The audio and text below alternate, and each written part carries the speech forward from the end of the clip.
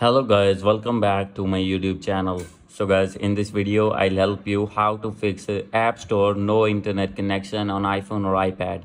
So guys, if you're using iPhone or iPad or other iOS device, and when you try to open your App Store to download or update apps and facing this type of issue again and again, I'll help you how can you fix this problem. So let's get started without wasting any time. So guys, first of all, you need to open your settings, click on Wi-Fi, make sure that you have connected with a strong internet connection, and if you're using mobile data, select 4G or 5G network on your device. So guys, as you can see here, from here you have to select 4G auto or 4G on, and guys, after this you need to go back.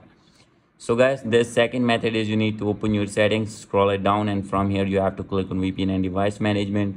So guys, from here you have to disconnect your VPN if connected, and after this you need to go back. So guys, now you need to scroll it down and click on iPhone.